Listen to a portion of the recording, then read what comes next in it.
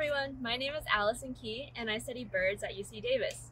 Part of my research is traveling the world to look at the birds around me, and it's so cool.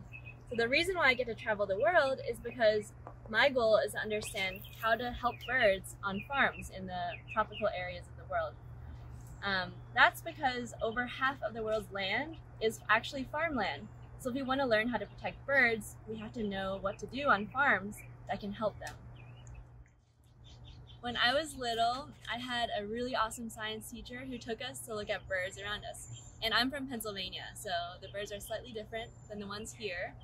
But he showed me a bird called a blue jay, which is kind of like the blue-looking jays here. And then I discovered my favorite bird one day. It's called a rose-breasted grosbeak. It's this bird that's red, black, and white. And since then, it's been one of my favorite birds. So ever since I was little, I've wanted to be able to identify all the birds around me so I can kind of like note them down and collect them all, kind of like Pokemon.